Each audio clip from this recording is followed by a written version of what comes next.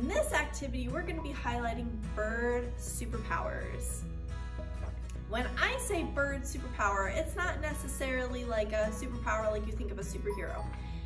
These things that they have, these features that birds have, are very specific to their environment and their habitats. And we're going to highlight one specific feature that birds have in this activity. In this activity, you are going to be working with different kinds of bird eggs. These eggs have a specific feature on them called camouflage. What is camouflage? It's just a big word that means the features that are on the outside of an object allow it to be able to remain hidden in a specific area. So, for example, people who hunt wear kind of like a green and brown palette outfit so they can remain hidden when they are trying to hunt for animals. Animals have this trait as well. This helps them adapt to their environment so they can live a little bit longer. So specifically, eggs have their own features that allow the eggs to remain hidden. Why do we think we want eggs to remain hidden in our habitats? Because they're easy lunch, right? For any kind of predator, because it's not gonna fight back and it's easy to grab.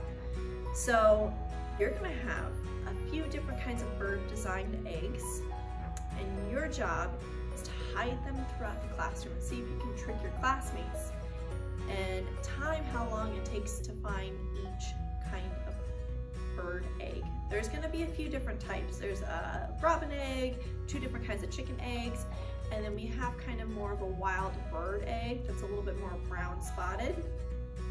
Now, obviously we're not outside in the environment. We're gonna be inside in the classroom. So thinking about the kind of colors that you see in your classroom, make a prediction. Which one do you think is gonna take the longest to find? And that is your goal, is you're gonna time how long it takes for each classmate to find each different kind of egg and record that.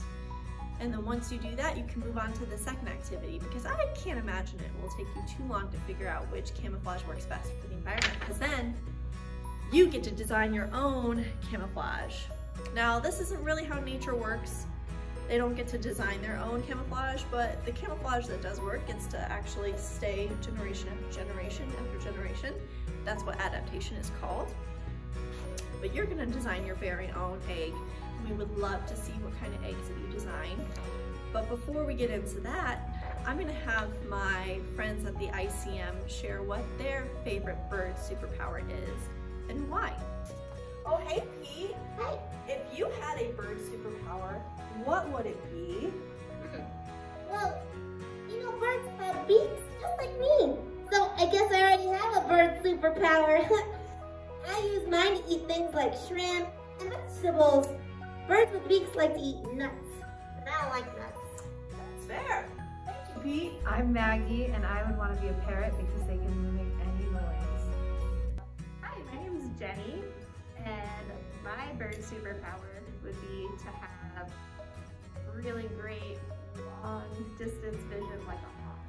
Hi, I'm a biologist at the Children's Museum, and my favorite bird, or the bird that I want to be, is a hummingbird because they're tiny and cute. If I had a bird superpower, what would it be? I've had a good chunk of time to think about my answer, and it's this. I would love to have legs as strong and fast and powerful as emus and ostriches. Emus and ostriches are our only flightless birds on the planet.